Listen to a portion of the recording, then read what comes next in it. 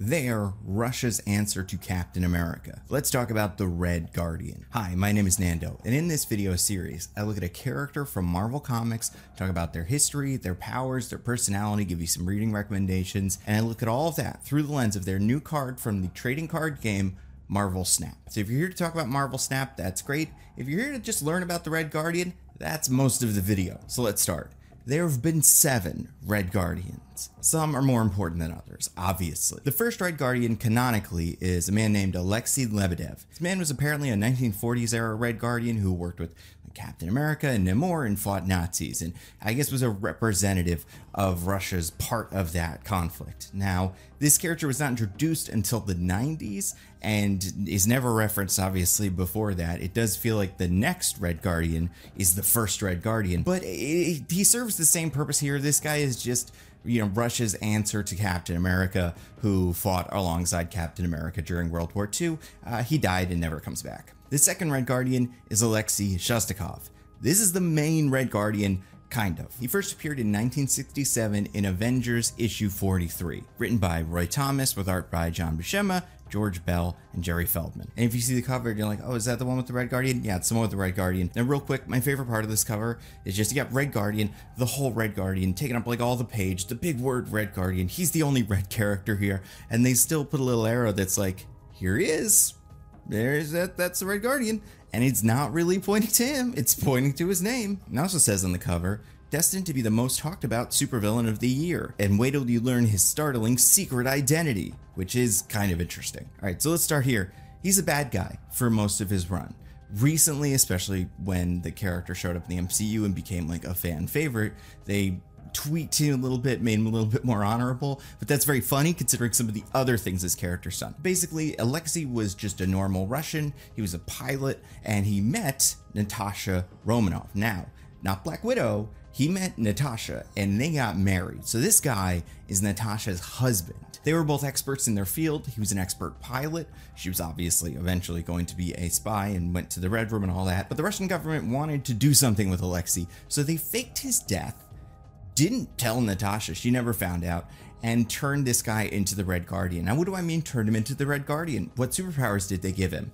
Nothing. They gave him a costume and a shield, and that was it. They were like, you go be the Red Guardian now. Now, he shows up in this issue, fights the Avengers, and then it's revealed that the Red Guardian is Alexei, Natasha's ex-husband, who she thought was dead. He takes a bullet for her and dies. Now, there are other Red Guardian stuff happening in the meantime, but let's stay on Alexei for a little bit. Later in Daredevil Volume 2, Natasha and Matt go on a mission together. Obviously, Natasha has like a thing with Matt. They're not like, obviously they're not at that same level that like Matt and Elektra are at, but they dated and, you know, they mess around from time to time. And obviously they're also friends. So she's like, listen, I need some help. And he's like, man, I want to hit somebody. Let's go do Black Widow and Daredevil stuff.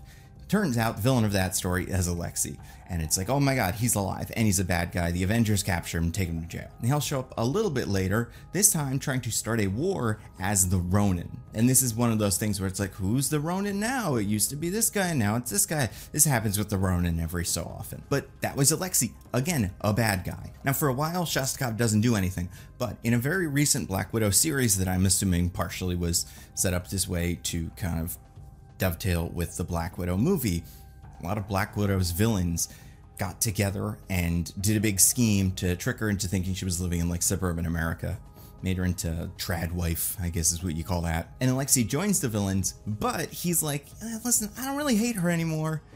I was pretty much the problem here. So when the time comes, Alexei takes a bullet for Natasha, pretty much saves her, and then it's like, okay, he's kind of rehabilitated now. He is paid for all of his crimes, which he hasn't, because this is like one thing versus a lot of stuff this guy did.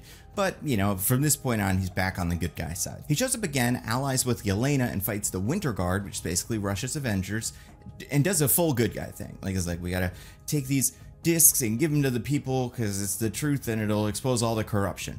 And you're like, okay, he's a good guy now, but he's also kind of like bummed, like he's sad because of how much of a bad guy he was and how much nobody trusts him. And I would say that's kind of where the character is now. He just joined the Thunderbolts in the new run, and again, this is probably because they want to put him in the movie, and the movie is essentially Black Widow 2. That's where Alexei is right now. He's not a bad guy anymore. He's like not even an anti-hero, he's just a former villain who a lot of characters don't trust and who has a lot of problems. The way you can tell it's Alexei usually, besides his costume being a little different, is now they draw him with a beard. So that's how you know this is Alexei. And that's pretty much all we got for him. He's not an incredibly consequential character. Obviously he had his one storyline, he was Natasha's ex-husband, which is kind of an interesting thing. And then he disappeared for a while, came back, did bad guy stuff, and then very recently, because of the movie, now he's a good guy again. Okay, third Red Guardian. The only woman that is ever going to be Red Guardian, Dr. Tanya Belinsky. She's not incredibly important. She joins up with the Defenders, which is not the Daredevil street level heroes team, but the Doctor Strange and his goofy team of Hulk and Valkyrie and stuff. So she joined that team for a while, then she left, became a space character, joined up with Quasar for a little bit. Not sure what happened to her, we haven't seen her in a while. Next one, Joseph Petkis. This is number 4. Kind of important. He's the first Red Guardian to become part of the Winter Guard, because originally either the Red Guardian was working alone or he was a member of other teams. But they created this team called the Super Soviets that eventually became the Winter Guard. Now this team composition changes a lot, but the mainstay members, you usually have a Red Guardian. You almost always have a Dark Star, although who that is changes when she's a mutant who can manipulate the Dark Force. I think she's a mutant, pretty sure she's a mutant. You have Ursa Major, also a mutant, also in the Black Widow movie, who's just a guy that can turn into a big bear. And then you have some sort of robot man, usually the Crimson Dynamo or something like that. There's other members of that team. They have a Thor, the Slavic god Perun, I believe. They also have another villain god monster thing, I think named Chernobog. They have a Vision named Vostok.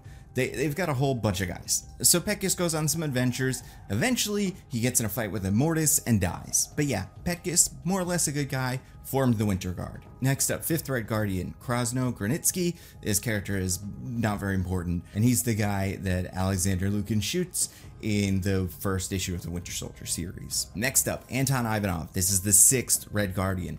And this one, from what I could tell, is the character the Marvel Snap card is based off. He is not the most significant Red Guardian. Like, he's fine, but I don't know why he became, like, template for this guy. His deal, very simple. He's an engineer. He used to pilot a Crimson Dynamo suit. He's a good guy, leads the Winter Guardian. Turns out he's a robot, gets his head ripped off, and then put in, like, I don't want to say it's like cryo sleep, but they're just like put it in like storage. But this character did not know he was a robot, and that's the end of him. He gets replaced by a character named Nicholas Karyenko, who is known as Vanguard, who is the 7th and final, so far, Red Guardian. He's a mutant, so he actually has superpowers. He can create kind of force fields and energy projection stuff. He is also on the Winter Guard. Again, this is really a revolving door, and I don't know if this was supposed to be like a take on like the Soviets or just burning through Captain America's. Not to say that like our American Captain America's lasted forever, but like it does feel like it's like, oh, let's try again. Oh, the other one's dead. All right, well, let's get a new one out. And that is not a problem that the American Captain America's had so much. It was always like Steve Rogers, and then another guy, oh, Steve Rogers is back, and then another guy, Steve Rogers is back. But like there was a main guy. As far as powers go, doesn't really have any usually. Sometimes if he's a robot, I guess he has robot durability, and if they're a mutant or a human mutate something, they get those superpowers. But the actual Red Guardian thing, no superpowers, no super soldier serum is attached. They teach you how to use the shield. They give you that shield, that's a weapon. They give you the suit. Alexei also seems to have a boomerang weapon that he likes to use. That's fun, I guess.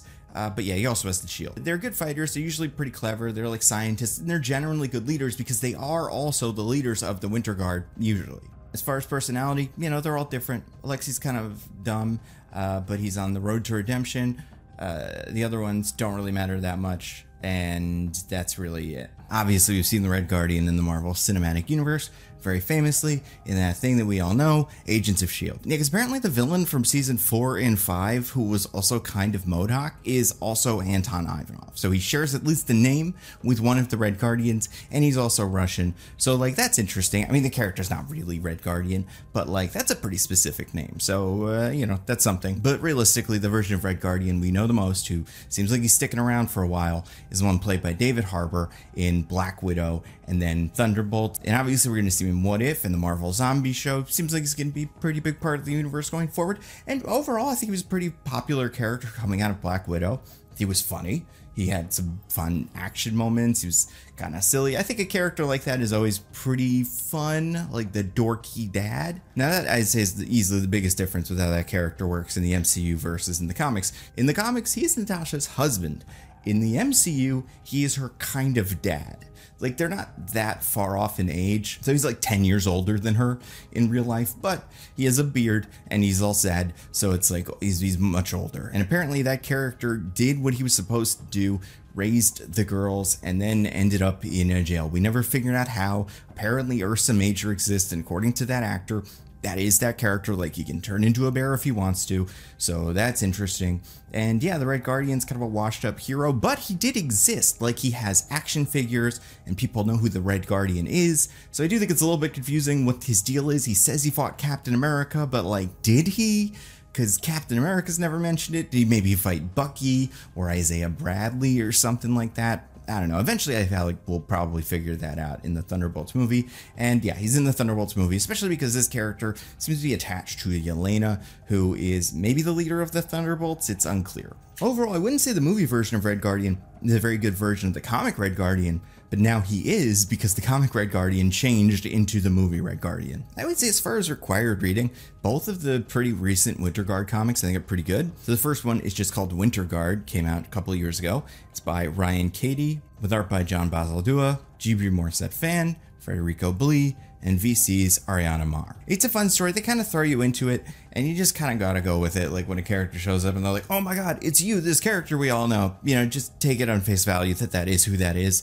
A lot of them are Avengers analogs, so it's pretty easy to understand how they fit into it. But then I would say my main reading recommendation for The Red Guardian is Dark Star and the Winter Guard. Very short, 3-issue series written by David Geller with art by Steve Ellis, Scott Hanna, Van Staples, and Scott O'Brown. I think Dark Star and the Winter Guardian is kind of the more fun book. I did enjoy this one more. The reason I think Winter Guard comes first is because that one also has Alexei. So beyond having one of the other Red Guardians, it has the character who might as well be the main Red Guardian. I don't think it's even worth reading. I mean, you could read the other older Red Guardian stories, but realistically, that character pretty much got a hard reset after the movies came out. So like, again, you can enjoy those and those are good, but like going forward, I imagine this character is gonna be pretty close to what we got in the comics recently. And the new Thunderbolts run, I've liked it so far, but I have only read the first maybe 3 or 4 issues. This bit's gonna be real quick. In Marvel Snap, the Red Guardian is a 3-cost, 3-power with the unrevealed ability to affect the lowest power enemy card here with -2 power and remove its text.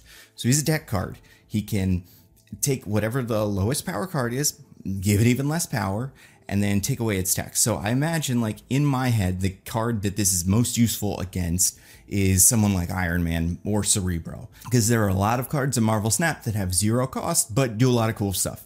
So the fact that this guy exists as a counter to Iron Man is cool. How on earth does this relate to Alexei or any Red Guardian? I cannot figure it out. He's not good at neutralizing powers. He's not specifically good at fighting weak people. He's like a Russian answer to Captain America, so you can kind of play it out like that, I guess. Like the same way that US Agent has a Captain America-ish power. Like, he would be good against Captain America.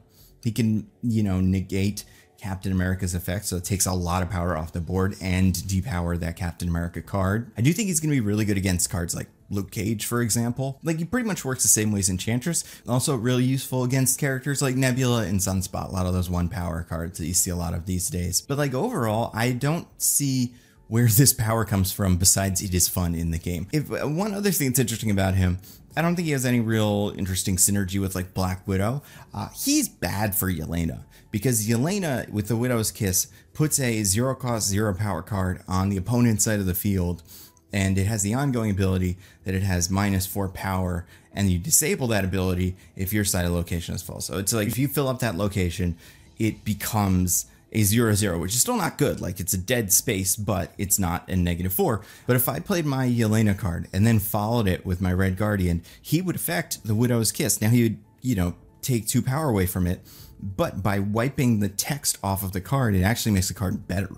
So like, that's kind of funny that they don't work well together. It doesn't really combo well with the other Thunderbolts. One other thing that's worth mentioning, every member of the Red Guard gets their own costume. It seems like the card in Marvel Snap is based off the Anton Ivanov costume, which, like, I guess makes sense. It's a cool looking costume. I wouldn't say he is in any way what I would think of as the main Red Guardian, but that black helmet is very him. And you can see the same thing in the Luchador costume, although the Luchador one, you can maybe put a little bit more interpretation into it.